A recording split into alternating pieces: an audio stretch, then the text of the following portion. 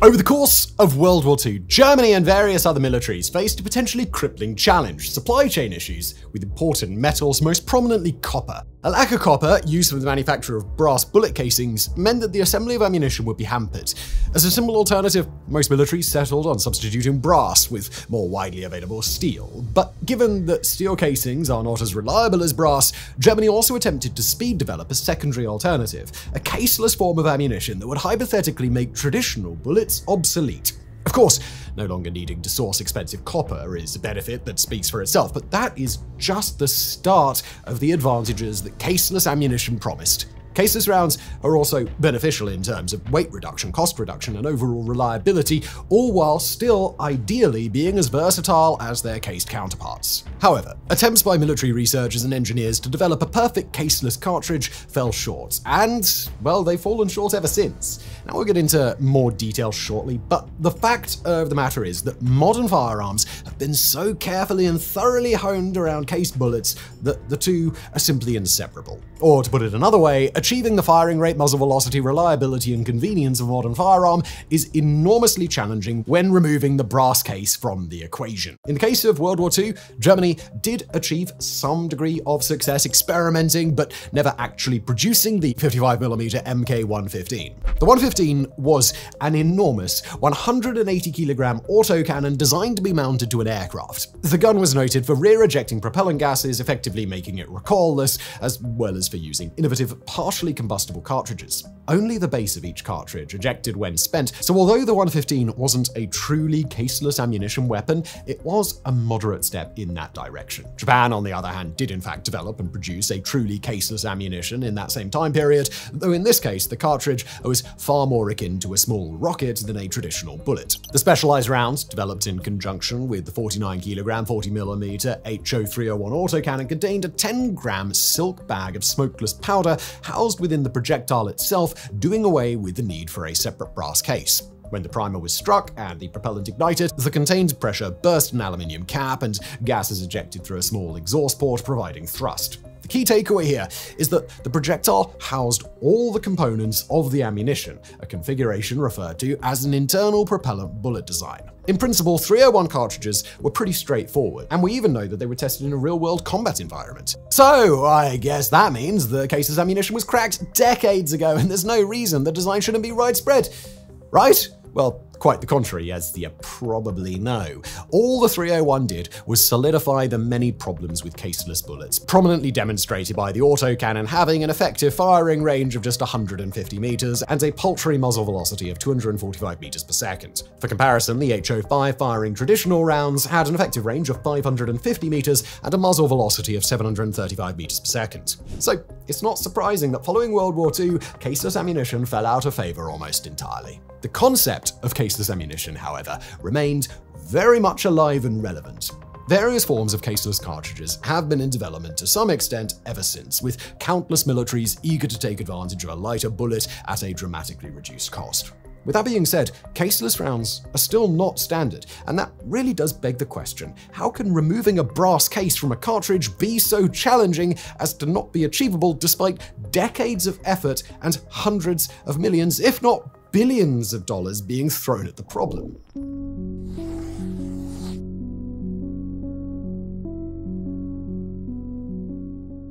Now look, a traditional bullet design includes a primer, propellant, held together by a case. Once the primer is struck and detonates, the propellant is ignited and the projectile is pushed up the barrel by expanding gases. The means by which the empty case is ejected and a new cartridge is fed into the firing chamber varies, with the cycling mechanism operated either by weapon recoil, blowback, or some of the expanding gas. The rate at which the mechanism cycles will also vary, with automatic weapons able to cycle multiple times per second. It's all pretty ingenious, and the intricacies of these mechanisms have been perfected, technically speaking, over centuries. But now, let's take the projectile part of the cartridge, telescope it, and create an internal space to house the propellant and the primer. But keeping in mind the shortfalls of the rocket-like HO301 ammunition, to increase the effective range and boost muzzle velocity, let's remove the vents and add more propellant. And just like that, the case is gone, and as a byproduct, the intricate repeating mechanism is dramatically simplified. The result must surely be a more refined firearm. The experimental VAG-73 machine pistol was specifically designed to use this type of internal propellant caseless bullet, and the details are pretty impressive. Soviet engineer Gerasimenko set about the project in the 1970s, intending to prove that a new 7.62mm caseless cartridge could not only be viable, but far superior to a cased round.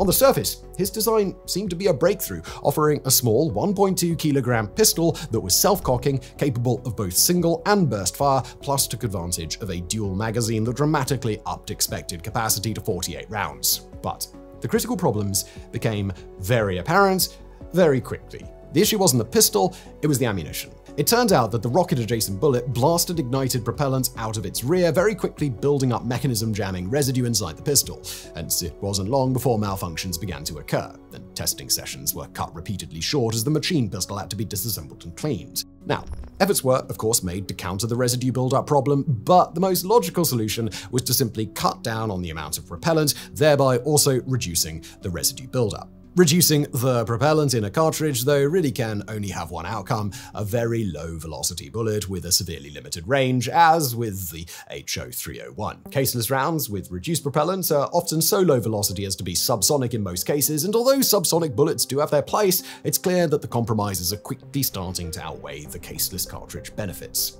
But let's just be clear about something here. Repeating mechanisms using traditional cartridges also fail fairly frequently, with the most common issues being a misfire or a brass casing trapped within moving parts before it can be properly ejected. The exact causes of a failure in a traditional firearm will differ, ranging between the quality of ammunition, the firearm not being cleaned or properly maintained, or the weapon itself having a design flaw. The M16 is a prime example here, so notorious for failing during the Vietnam War that the widespread outrage of soldiers eventually triggered an investigation. The key is that the M16 was eventually replaced by the far more reliable M16A1, demonstrating that firearms using caseless rounds don't have to be faultless, they simply have to have a failure rate that is equal to or better than traditional firearms. So, as you can see, for caseless rounds to still be viable, what we need is an improved design that eliminates, or at least improves, the residue buildup problem. It just happens that such a design exists. So let's turn our attention to the WWII VEC-91 and the external propellant caseless round.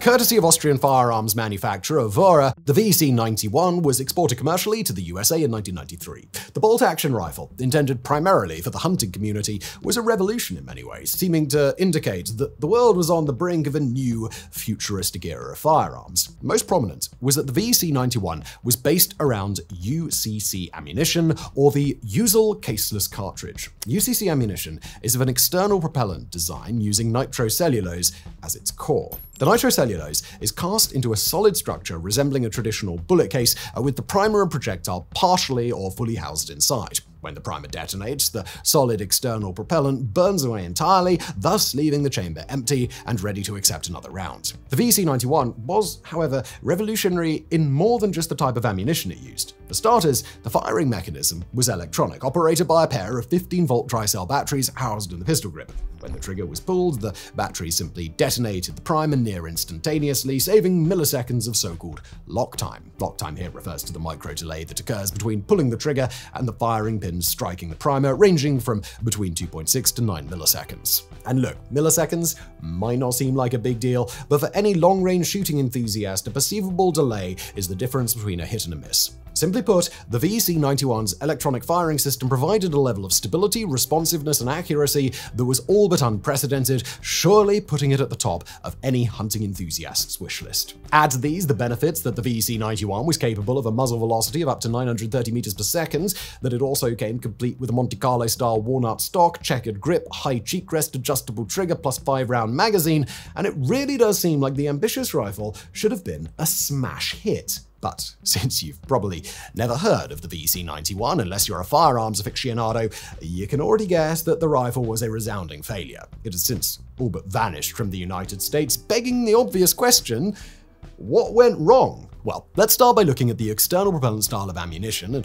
once again reiterate that attempting to redesign the wheel comes with a host of unforeseen consequences. The first and biggest flaw of external propellant ammo is heat. With cased ammunition, the metal assists greatly with heat buildup, serving to not only insulate, but also to remove heat from the system ejecting it. And yes, look, ejecting hot brass is a problem unto itself, and having a scalding case slip down the back of your shirt is incredibly painful, but that risk is nothing in comparison to the caseless ammunition nightmare that is cooking off. Cooking off refers to a weapon building up so much heat that when the next bullet is chambered, it fires off spontaneously, often creating a chain reaction that cooks off every round in the magazine. The cause of this problem with external propellant cartridges is the relatively low ignition temperature of just 170 degrees Celsius, making the ammunition virtually useless in automatic weapons. Now, the VC-91 avoided the cooking off issue by being bolt action, so it wasn't this flaw that caused its commercial failure, which we'll get to in a moment. As far as external propellant bullets are concerned,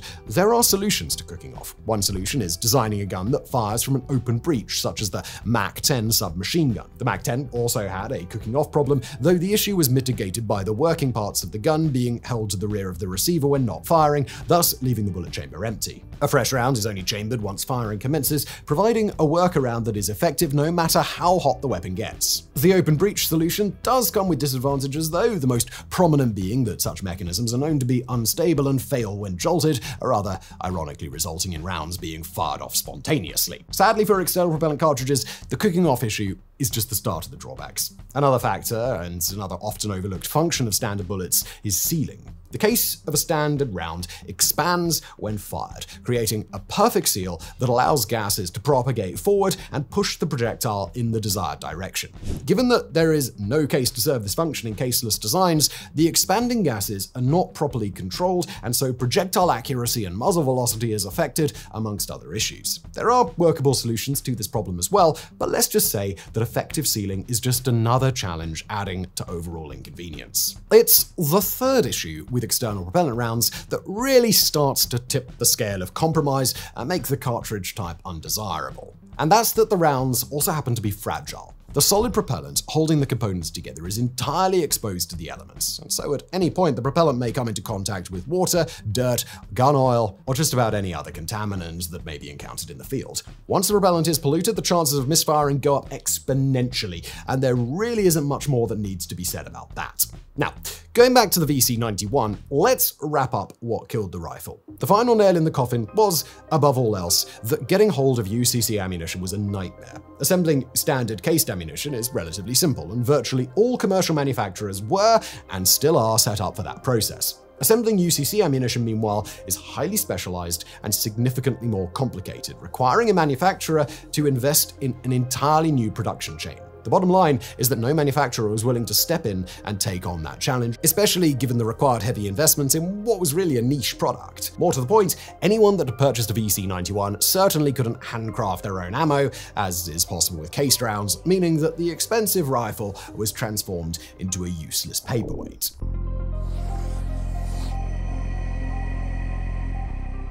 Despite everything we've just said, caseless ammunition is in no way a lost cause. The US and probably many other militaries are still actively researching forms of caseless ammunition as we speak. In one case, an assault rifle using caseless rounds very nearly even went into full production, though fell just short of the finish line. We're talking about the primarily West German-developed Heckler & Koch G11, probably the most well-known caseless ammunition-based firearm and a standout in the American Advanced Combat Rifle program. The long and extraordinarily complicated development of the G11, stretching between the 60s and the 90s, probably deserves a dedicated video of its own, but let's just say for now that it was an absolute mission. To improve on the cooking off problem, which had resulted in the G11 being withdrawn from the 1979 NATO trials for it, Heckler & Koch eventually partnered with German weapons and chemical company Dynamit Nobel to create an alternative solid propellant with a higher ignition temperature. The sealing problem was also tackled and supposedly solved, though we don't have time to go into the details of that right now. Again, if we make a full video about it, we can absolutely do that. The bottom line is that the West German military was signed up to accept a shipment of 300,000 G11s only for the project to unceremoniously collapse. A combination of the issues we've discussed, an extremely high production cost due to the rifle's absurd complexity, a struggle with meeting NATO standards, and various other political factors all came to a head, and the G11 is now not much more than an oddity. The good news is that the technology developed for the G11 is not going to waste. Everything relating to the abandoned assault rifle is currently being licensed by the Lightweight Small Arms Technologies project, with sights currently set on a new light machine gun for the US military. The kicker, however, is that intentions are for the new machine gun to use rounds with plastic cases rather than the established caseless rounds. We didn't look into how plastic cases are beneficial, or perhaps even better than caseless rounds, but maybe we'll do so in a future video. Again, want that? Let us know in the comments. As it stands today, there are types of caseless ammunition that are being used, though specifically only in conditions that avoid the obvious drawbacks. A good example is the Russian AGS Balkan 40mm automatic grenade launcher adopted by the Russian military in 2017. The design of the grenade launcher obviously doesn't allow for much in the way of heat build-up, and so caseless rounds are the obvious choice. A partially combustible cartridge is also used in the Rheinmetall RH-120 tank. There's no direct lineage, but these rounds can be thought of as a distant cousin to the World War II 55mm 115 autocannon. So, well, that just leaves us with the future, doesn't it? And the chances are pretty good that we'll be seeing more caseless ammunition designs before long. The technology is still very much in the eye of global militaries, and it isn't a stretch to say that caseless rounds are almost certainly due for another comeback. And when they do, well, we'll return, and we'll tell you all about it. Thanks for watching.